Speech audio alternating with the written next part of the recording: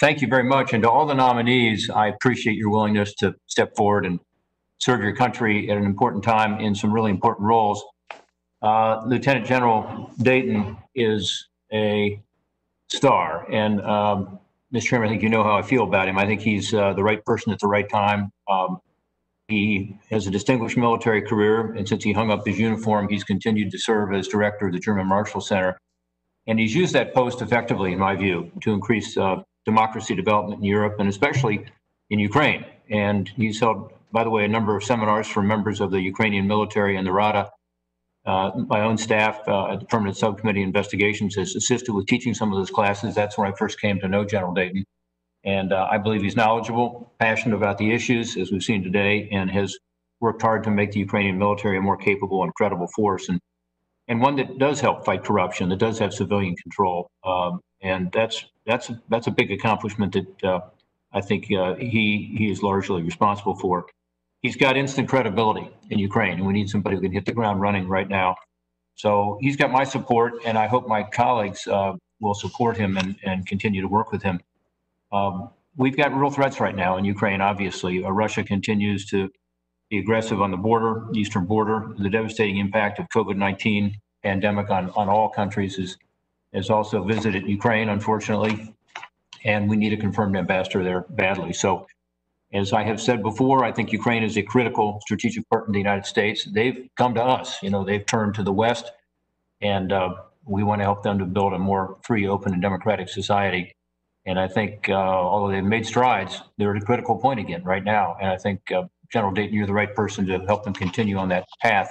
I do have a letter I'd like to enter into the record by unanimous consent, which is written by the Ukrainian Congress Committee of America regarding General Dayton. Mr. Chairman, I've already sent that electronically to your staff. Yeah, that will be introduced into the record. General, you talked briefly about the NDAA, and as you know, we have a requirement there for a combined Department of Defense and Department of State capabilities report on gaps in the Ukrainian military and development of a multi-year strategy to address those issues. I think this report's important because it'll pinpoint the equipment and resources that Ukraine needs to push back against the continued Russian aggression in the Donbass and Crimea. And frankly, since we started assisting Ukraine in FY2016 budgets, I've been encouraged by some of the progress we've made, but I've been discouraged that we haven't had this type of report for Ukraine to be able to put it all together. By the way, I also support the legislation strongly that Chairman Risch and Senator Menendez have led with me and Senator Murphy, and I believe others now, which should be an authorization bill. And Senator Menendez talked about that earlier. But with regard to the NDAA report, could you comment on that, General Dayton? Do you believe that that report is appropriate? Do you believe it would be helpful?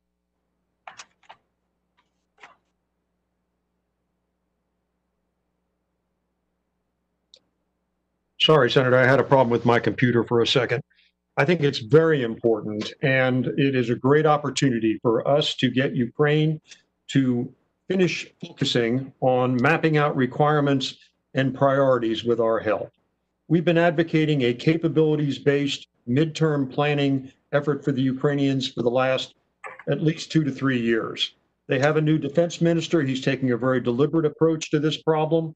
And what you have asked for in the NDAA is exactly the tool that I would have wanted to help them get to where they need to be. I think this is very important, and I look forward to reading both the chairman, Senator Menendez's bill as well, which unfortunately I have not yet seen. Great. Well, thank you. The Ukraine Security Partnership Act is what it's called, and I think it's good because it standardizes the amount of security assistance that we'd have in a multi-year strategy. And I think that's important for long-term planning. I think you would agree in dealing with the Ukrainian military, that's something that would be helpful to them. One thing I would tell you in response to our legislation, we had a member of the Russian State Duma committee, the chairman actually, say that Russia may now officially start supplying arms to the Donbass separatists. I thought that was kind of ironic since it seems to me it's pretty clear they've been doing that. But can you comment on that?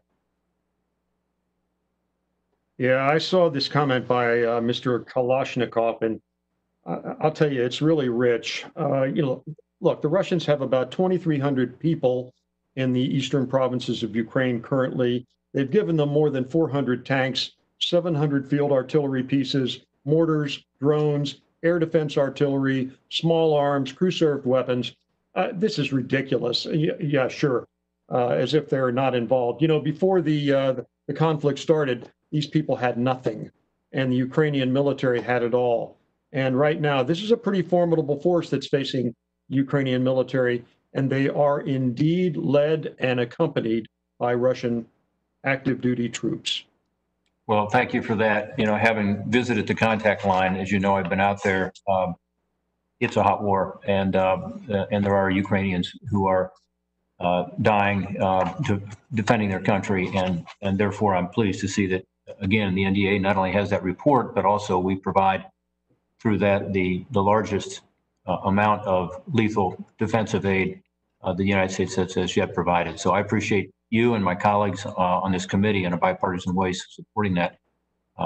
Mr. Burrier, can I ask you a quick question? First of all, I do think you're uniquely qualified for this position, having worked to help transition OPIC into the DFC.